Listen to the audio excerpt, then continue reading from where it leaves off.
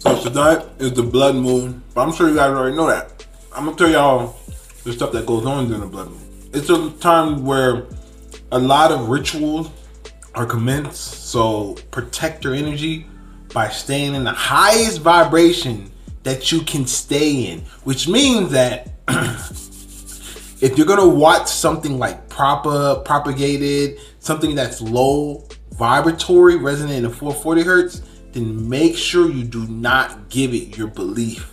That will give it authority over your reality, and you will create something that you will not want to create. I'm telling you guys this now, it's very important. Alright, I was checking out Isis Wisdom new video, yo, and she got some good pointers, yo. I'm telling you, it's a massive solar flare that's hitting the planet right now. I don't care what they say, they be trying to say stuff to propagate fear, to make you feel some kind of way, to make you feel like you're less empowered. But nah, bro, that is false. You are more powered now than ever, okay? This shit is way more different than I can even imagine. First of all, people being some planet nerd, they were kicked off, they're here. They're the ones that was like basically causing so much destruction.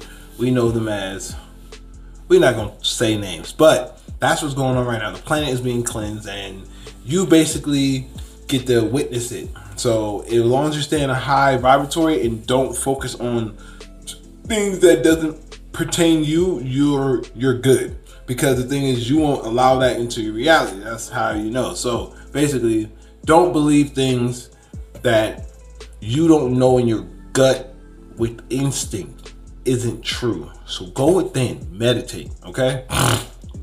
Especially my people, that whole thing with the church, it was a ritual to get us to vibrate on the lowest vibration possible. But we gonna flip that. We're gonna utilize this power to vibrate higher. That way we don't give ourselves and be utilized by energy harvesting. So I'm saying right now is so we can utilize this for Rashad Jamal on the 18th, all right? Because that's when the mass meditation is. So let's do this. I did a couple videos about it. Make sure you go check out those videos. Mass meditation, Rashad Jamal on the 18th. Show love, yo. It's practice selflessness. We got to rise up and utilize each other, and like the ants do. I'm not trying to call us ants, but bro, we gotta use that, man. If they can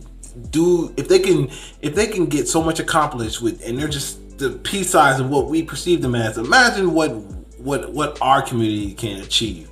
All right, don't let them, because they're making maneuvers, but it's all failed, but still, it's always good to be prepared at the end of the day. You don't really want to be like, you know, relying on, let's say, you know, hey man, I'm tough. You really want to be able to back it up as well and not say shit.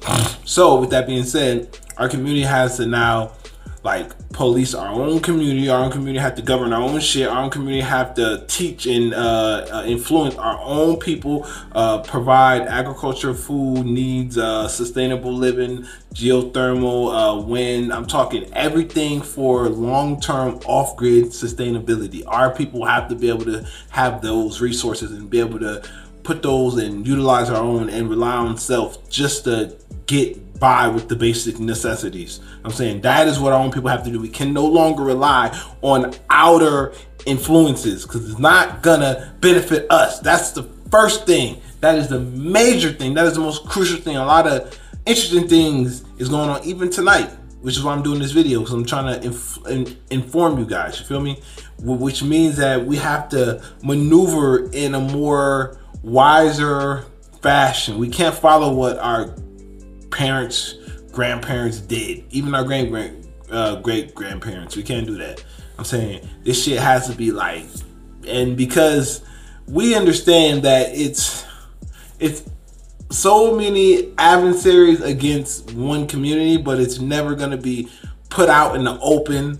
They're never gonna tell the truth, so we just have to maneuver better. All right, and I don't know, there's gonna be a lot of like, you know, oh man, this and that, and of course of like non-agreement, but hey, it is what it is, bro. The proof is what it is. Like, yo, 10 got at a church. Like, are you kidding me?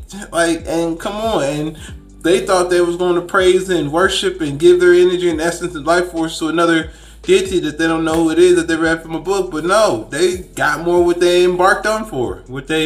So I'm saying is, why have to keep enduring that? Because let's just say history repeats itself. Patterns continuously happen. Yeah.